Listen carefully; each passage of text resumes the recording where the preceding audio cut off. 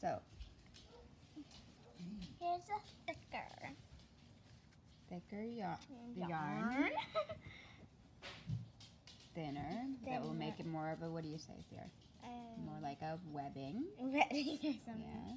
And we're going smaller, right? Yeah. Smaller needle, and it's getting tighter.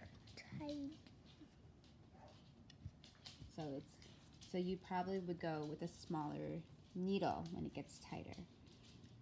So this looks nice, but then this is very stiff and hard, right? Yeah, my daughter's helping me today.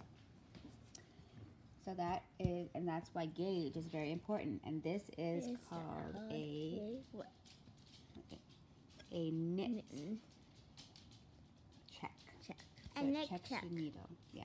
And then this tells you what gauge you are. So how many stitches per inch.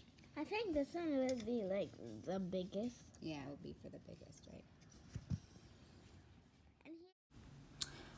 So then here is just a close-up of the gauge for each squares. And so you would look at the lower number closer to the holes to know what gauge needle I used for each of these examples.